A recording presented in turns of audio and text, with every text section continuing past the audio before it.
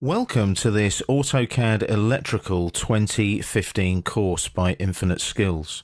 What we're going to be looking at is how AutoCAD Electrical works, how you utilize the workflow in AutoCAD Electrical, and how it differs from regular AutoCAD when you're using it for electrical schematic drawings. So let's have a brief look at that now before we actually move into the course itself. You'll notice that you still have the ribbon at the top of the screen, even though it is a very different color in the 2015 version. Autodesk have changed the colors and also changed the properties of some of the icons and the panels, so it does look somewhat different, especially down here on the status bar where you can see your icons now are all icons. There are no buttons now with words on them anymore in the 2015 version.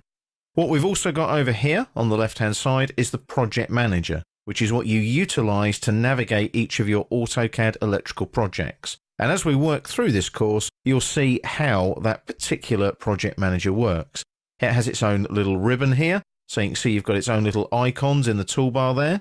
And also it demonstrates the details and also the previews of the drawings in that AutoCAD electrical project.